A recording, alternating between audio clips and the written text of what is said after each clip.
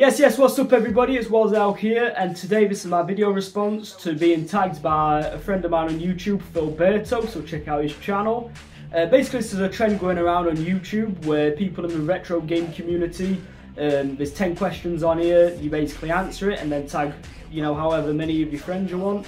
So I've decided to tag some of my friends and people I'd like to see answer these questions, so hang out to the end if you want to see who gets tagged. And thanks Philberto for tagging me, pretty fun stuff, so let's get into it. So sticking with a retro theme, I've actually wrote my list down on my DS.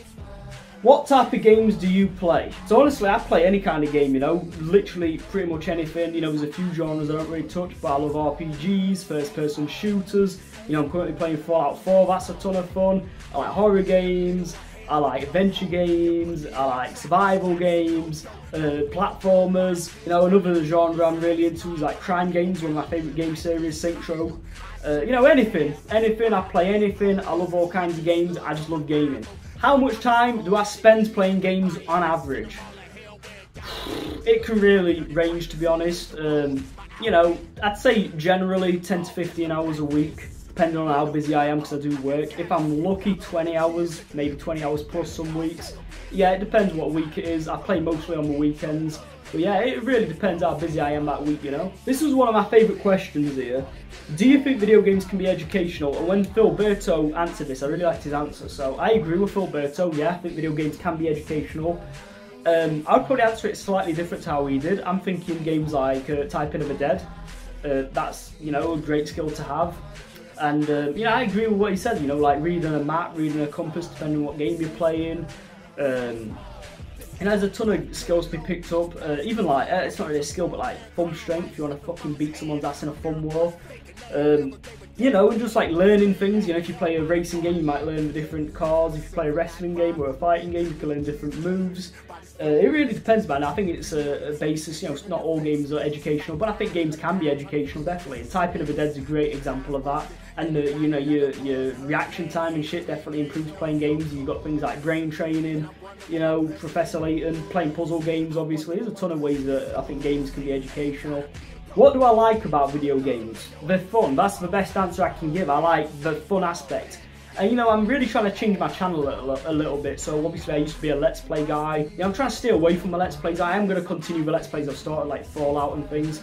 But in general, I want to continue with the retro gaming stuff and the collecting aspects of it.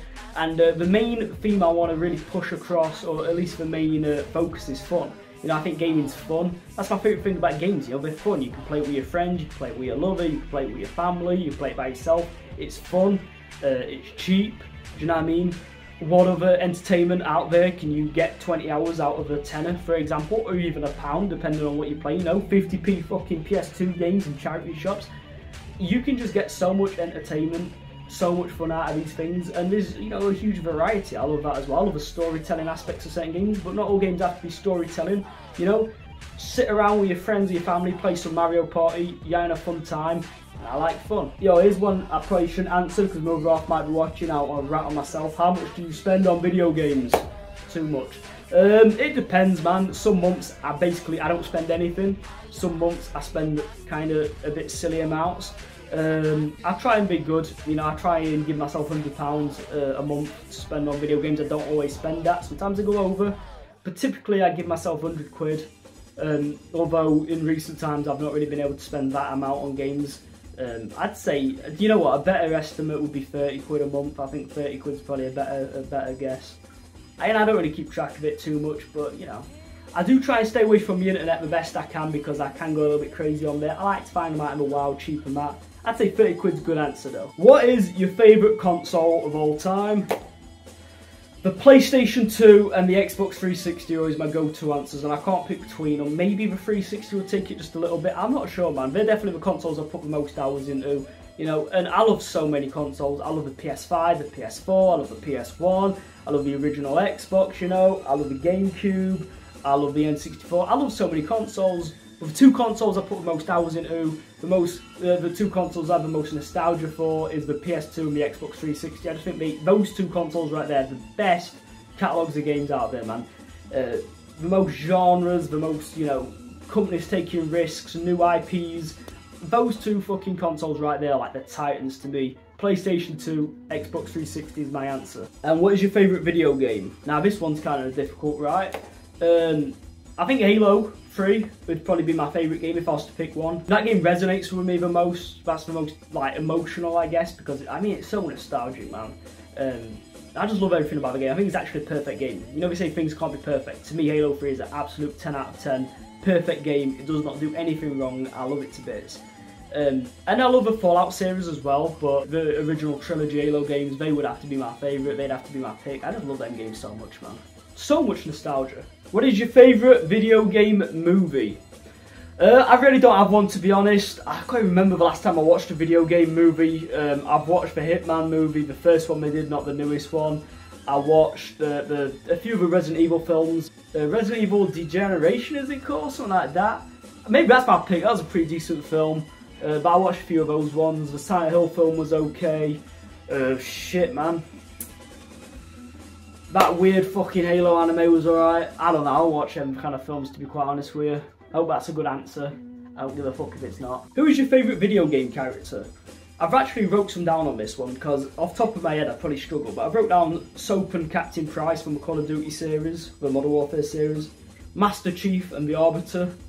Got to, man. Thwacky and, you know, Rillaboom and Grookey from the newest Pokemon games, or Pokemon Sword and Shield. I fucking love them guys, man. Especially a Grookey. And then I've put down, here's an obscure one, I don't think anybody else would ever pick this, but she is one of my favourite video game characters. Hannah Vachel, I think that's how you pronounce it anyway, out of the Fear Effect games. I mean, she's such a badass, man. If you want to talk about a really cool female character in a video game, you've got one right there. And she does a bunch of crazy ass shit, man. Like, there's this one scene where she like takes her dress off and she shows like a stuffed, you know, to one of the enemies. And then fucking someone's hiding in the bush and fucking gets him from behind. I think she's a badass, man. You know, I like a female video game character and I think she's one of the best ones. And she does not get talked about. That series does not get talked about enough, but there's some great survival horror games. In the same vein as like Resident Evil, you know, with the tank controls, but these shit is fucking like Japanese crazy.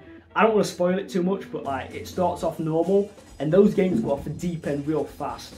So Fear Effect's such a great title of games, and Hannah Vachel is a fucking badass. What is your least favourite type of video game? That is a weird question. I've also wrote down a list here. I put games specifically made for toddlers, because why would I play that? American football games, I don't like American football as it is, but American football games suck, man. Overtly pervy anime games, just weirdo shit, man, I ain't into that. Rhythm games, I don't mean all rhythm games, you know, Guitar Heroes, Bands, what was that series called? Bands, I forgot what it's called now, but you know, they were fun and everything, and there's rhythm games out there which are cool, but that's fucking genre's been overdone to death, man. I typically ain't got much rhythm as it is, I just find them boring as hell. And then my final answer for this one is overtly woke games. Before I piss you off, chill out a minute, let me answer, right? I'm not talking about if a character's a different sexuality or a different whatever. That's not what I'm talking about, that's not woke to me. What's woke to me is when there's an agenda being pushed, and the example I want to give is Saints Row, the new one. You've got these criminals, right? They're out there shooting gangsters, they're literally taking on like a whole gang warfare and everything. And in the middle of that, they have to stop to talk about climate change and environment, you know, problems for the environment. Oh, you know, let's be careful, we don't want to cause too much environmental damage. Why the fuck would some gangsters, right, who are literally murdering in cold blood, fam, why would they care about the environment? That's just an agenda being pushed, and it is a good agenda, I'll say that much, you know. I'm somebody who cares about the environment, you know. For an example, I don't eat meat, things like that. I try not to use plastic bottles, I do care about the environment. However, why the fuck would these people in the middle of a gang warfare give a fuck about that? To me, that's just like an agenda being pushed. I guess woke might even be the wrong word, but just agendas being pushed in games, I can't stand that. And, you know, like I said, this ain't me slagging off certain people or certain things, not at all, you know. I think the word woke gets used way too much, but I think you get what I mean when I say wokeness in games, because it exists, and it's annoying as fuck, and nobody wants to see it, you know. Okay, and that is it for the 10 questions. So again, thank you Philberto for tagging me in this. You know, these things are fun, man. I like doing stuff like this. And it's nice to get tagged, you know what I mean? I love trends like this, but yeah, I'm going to continue this trend. So I've wrote down a list of people that I would like to tag. And when you hear your name get called out, I really hope that you also take on this challenge. And let's keep spreading this challenge around. because community is good, man. That's my favourite thing about the collecting community, man. Community, let's keep it going. So I've wrote down here, my homie JMKey10. He hasn't got like his own channel, but I'll probably invite him onto here. You know, he's a common guest on my channel. JMKey10, I'd like you to film a video answering your 10 and we'll stick it on the channel. Let's get that going, Jake. I'm going to tag Gentleman of Games. This is a channel on YouTube that I enjoy watching. I think your channel's awesome, dude, and I tag you. So Gentleman of Games, please take on this challenge if you would like. And fuck it, I'll throw out one more. Lornan's Retro Game and Tech. I also tag you to take on this challenge, my friend. You've got an awesome channel. Sorry, I watch quite often, and I think it'd be really interesting to know what your opinions are on these questions. What I'm going to do is I'm going to leave the list of these 10 questions in my description, so you can copy and paste it or read it from there, whatever you want to do with those. So again, that's JMKey10, Lornan, and Gentleman of Games. I tag you 3 people, take part in this challenge, and let's spread the love, people. All right, there's my answers. That would be good enough. And again, thanks Philberto, man. Alright guys, remember to like, subscribe, all that good stuff, and I'll catch you in the next one.